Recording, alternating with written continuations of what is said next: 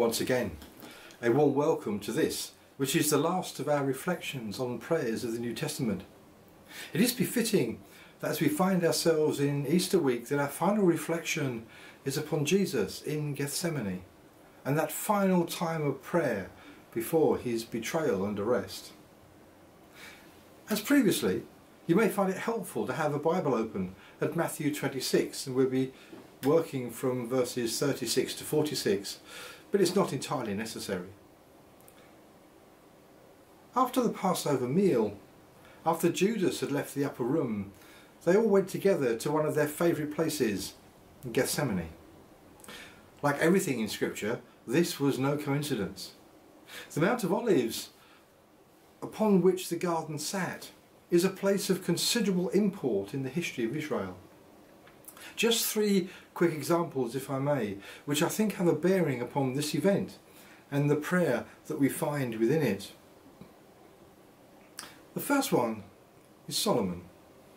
Solomon built an altar on this high place, upon this mountain. We read the story in 1 Kings chapter 11, verses 7 to 11. It was designed to worship other gods. As astonishing as it may seem, he did it to placate the foreign wives that he married in defiance of God. The altar was for the gods Chemosh and Molech. Appallingly, they both demanded and received child sacrifices. God was angry because Solomon had turned away from him, and he declared that the kingdom would be torn from Solomon.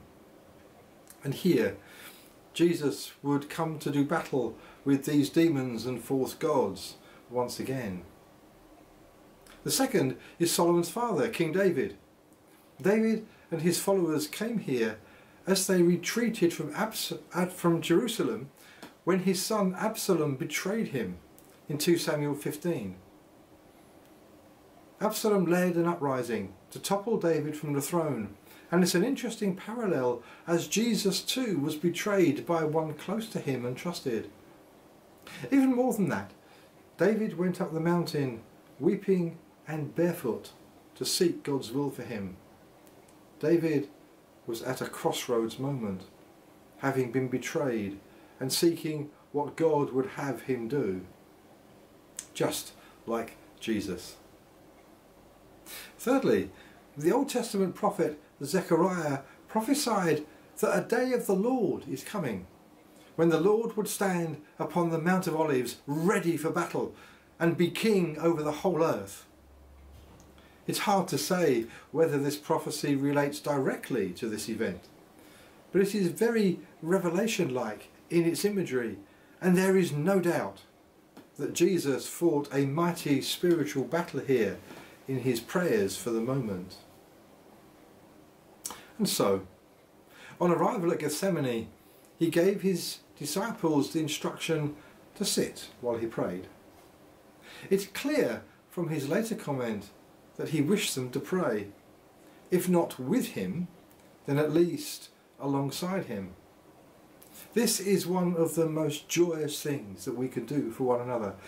And if we cannot pray together in the same place, for whatever reason, we can pray alongside others, maybe not physically, but in the act of prayer in unison, there is a sense of support and unity and standing together that Jesus appears to have craved here.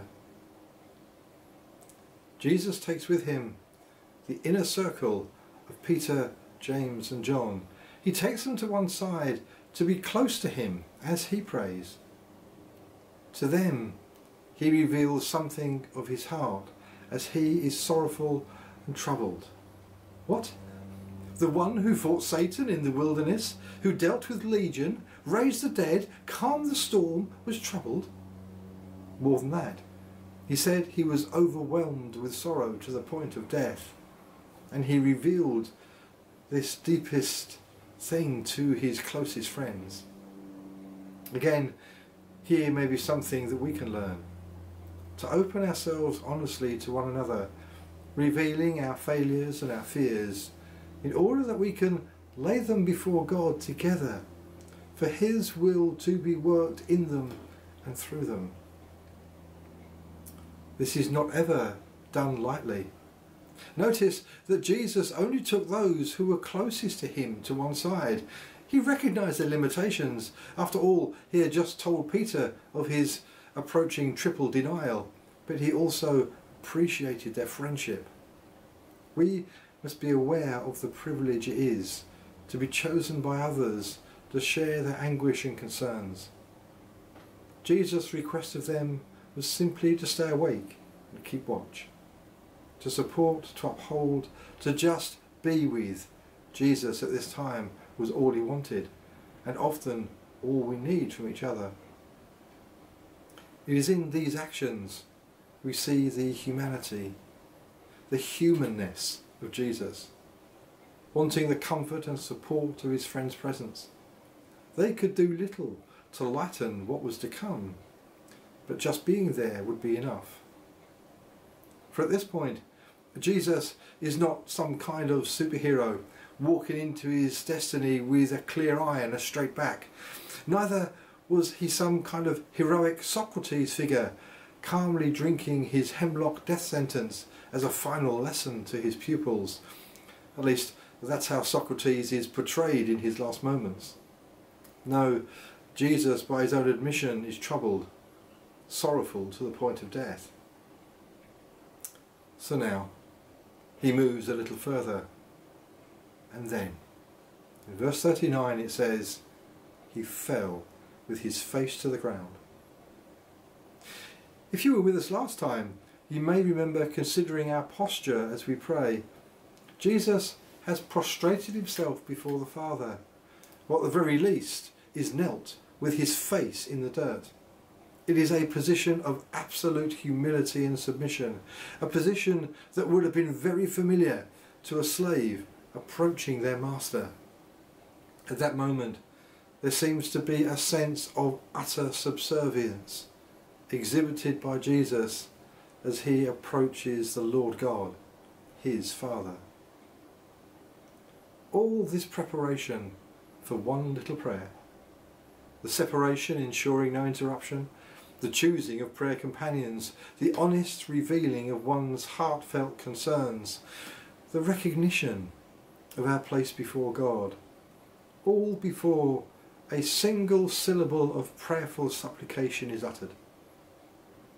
Of course, we need not do all these things every time we come to pray, but the underlying mindset it demonstrates will bring us to the Father's throne with the right attitude of heart to receive from him and to offer our prayers to him.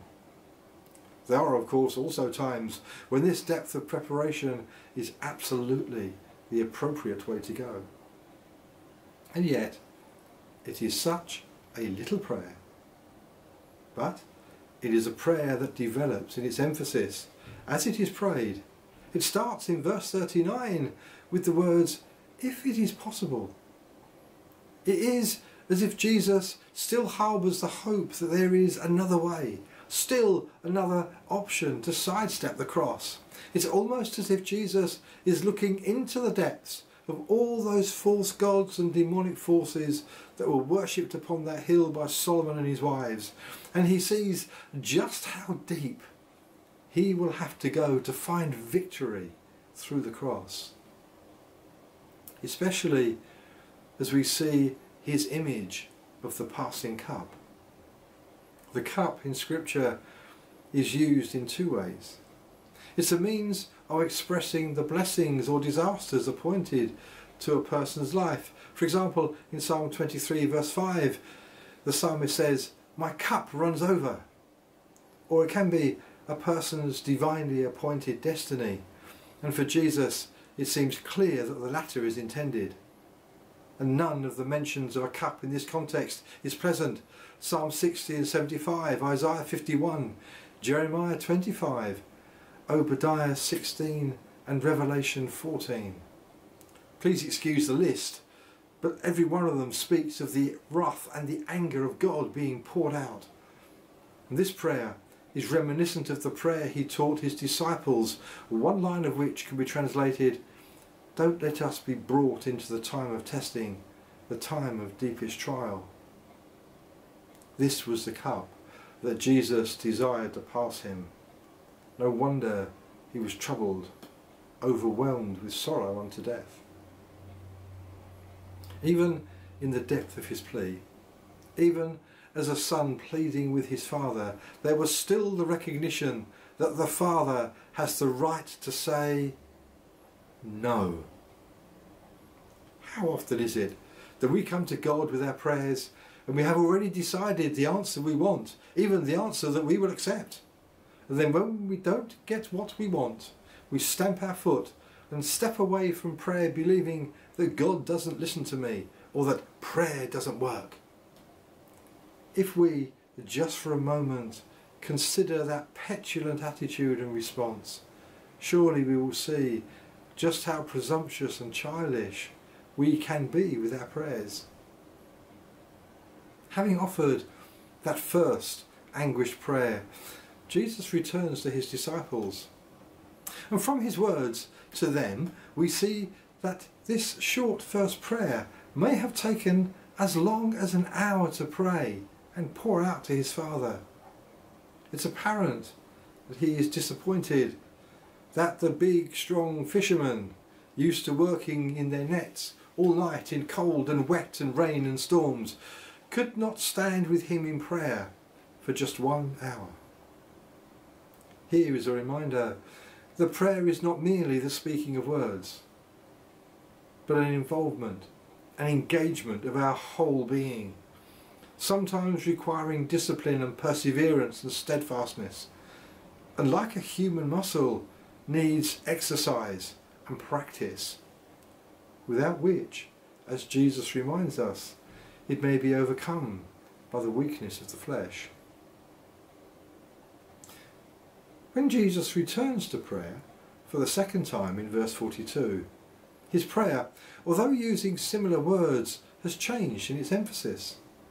It is as if, having a break from prayer after the first hour, he has reflected upon his words and his heart. The negative construction of his prayer now, which begins, "If it is not possible," infers that he is more resigned to the task ahead of him than he was previously. Like David, retreating from Jerusalem, he has come betrayed barefoot and weeping, standing at a crossroads, genuinely seeking God's next step for him and for the people in his care.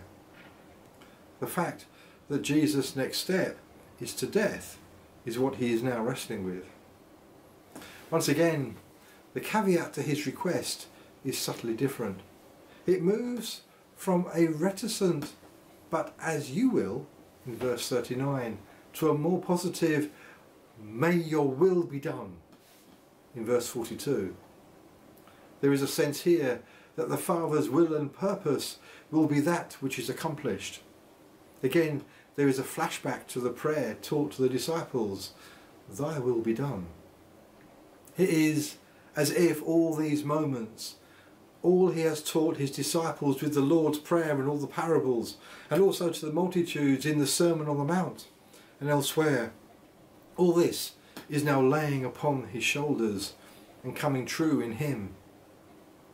He could only have the right to speak all these things that he taught to Israel in public if he had fought and won this battle in private, just like his post-baptism fight with Satan in the wilderness. But this time he would not achieve the right to live and teach, but the right to die and save.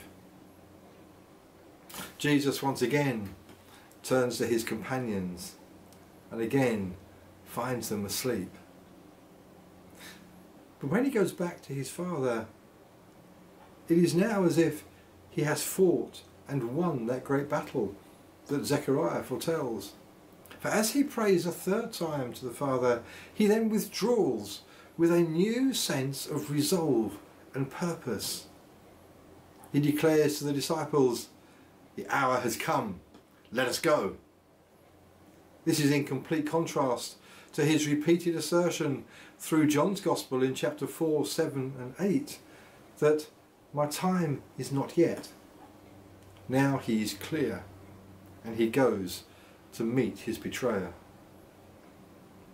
There is so much for us here, so much for us to recognise, both the privilege and the responsibility that comes with prayer for and with others and ourselves. Our need to come with humility and openness of heart, to be ready to accept our loving Father's answer, even if it is the answer that we do not want, but then to have the courage to go forward in his will. For according to the Lord's Prayer that he taught us, it is his will, not ours, that will be done, and it will be done on earth in the same manner that it is done in heaven. And also it is his kingdom, his power and his glory that are to be seen in all that we do, not ours. And it is here that we close our times of reflection on the New Testament prayers together. It's been quite a journey from the Magnificat and the Nunc Dimittis to Gethsemane. I trust that somewhere along the way you have found a place where you can draw closer to him. He who, in the words of the hymn at the name of Jesus, is named as our Saviour, our Captain and our Lord. And so, until the time we meet again, may God be with you.